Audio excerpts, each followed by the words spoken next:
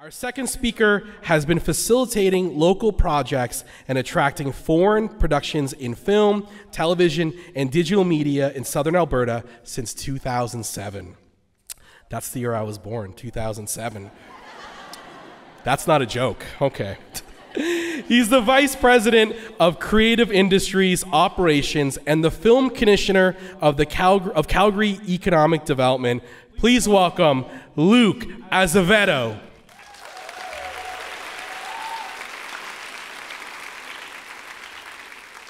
Nice way to start, Andrew. Make a guy feel old. So, thanks for having me. I thought tonight I'd talk a little bit about the lens that I look through most of my life, work and personal. So this is the lens that 40% of my life is that I'm in front of. Not just LA, but people identify with the signs, so it's a good entry point to what I'm going to talk about tonight. Not only the work side of it, but also some personal side. Start with Fargo. Season 1 brought an industry that has 100 years of history into the new world of big budget series. This certainly was a transition for the film and television industry in Calgary, and it wasn't without its growing pains, but huge, huge returns.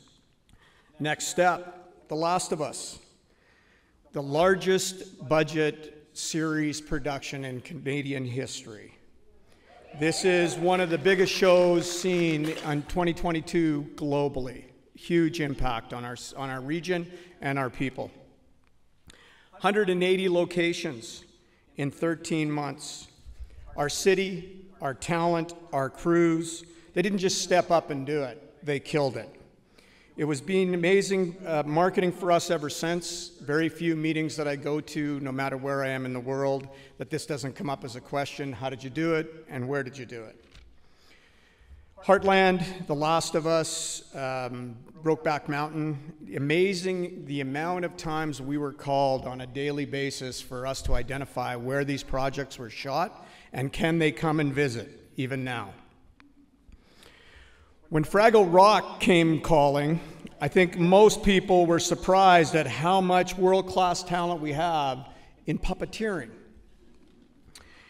This is now a part of Calgary's fabric. This is going all over the world, watched by children and adults aside, and Calgary is now part of this iconic area. I learned a lot from traveling around the world. Every culture has something amazing to offer us.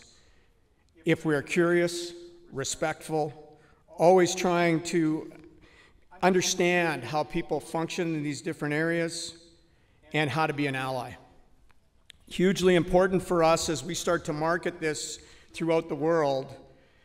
Most days on the 401, the 10 in Los Angeles, people are stuck in traffic at 5 miles an hour.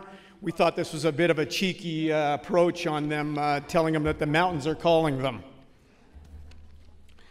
Network. A large part of my work is creating relationships and building trust. Lasting relationships take a lot of work and tolerance. You have to accept that the other person is not perfect, neither is their situation, but neither am I. I remind myself to take some time to breathe. Look around. Try to find places and people that replenish your soul. Not always easy to find happy places when you're speeding through it. Got to take the time. Tokyo, Mexico City, Mumbai, LA. They are some of the most populated cities in the world. They can be overpowering. Sometimes they can trigger anxiety and fear. But it can also be exciting, enlightening, and learnings come with it if you go in with the right mindset. We have some of the most beautiful landscapes in the world, inspiring especially for film and television production. Sometimes it takes special transport to get in there. When you pop over the top of a mountain in a glacier and there's a 3,000-foot drop right below you, these words really do come into action. So think what you want about politicians. I travel sometimes with the mayor into the markets like LA. I'll tell you what, when I do this, Jody Gondek speaks about the city, the support that it brings to the creative and other sectors. Everybody in the room pays attention, and they're left inspired. Wonders, the world is full of them, that most of us have only seen on books, internet, and TV. Having the opportunity to see some of these in person, I remember how important it is to experience the feeling of being in the moment. Not through the camera or selfies, but through our eyes and our heart. The Big Smoke, I spend a lot of time there. It's where the broadcasters are. It's where CMF originates from, as well as Telefilm. That's where all our funding is. It also is the place where Canadian stories start to be told to the world. And those Canadian stories also include Alberta. The creative economy.